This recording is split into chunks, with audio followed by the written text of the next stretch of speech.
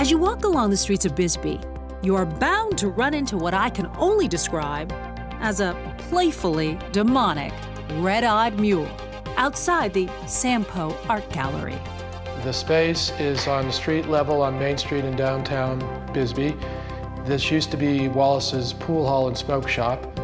Artist Joseph Poe and his wife Samantha Woolcott opened the Poe Gallery early in 2008 after leaving San Francisco.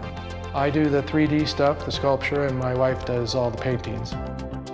Sam's paintings can be whimsical, and Joseph's playful, but sometimes with a bite.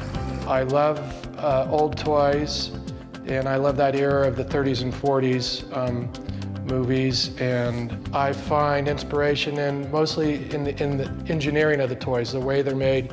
That's an ongoing series that I started a number of years ago, and they are references to a number of things, bombs, rockets, fireworks, submarines, and it's probably the only political art I've ever done. I refer to these as dumb bombs as opposed to the smart bombs that we were dropping a few years ago. We are the most contemporary gallery in Bisbee. We do not sell tourist trinkets.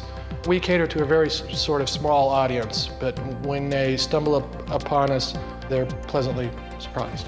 Our hope is that when they come in, that they stay for a while. So we try to show work that engages people, and the longer they stay and the more they look, hopefully the more will be revealed to them. That there's layers of ideas in the work.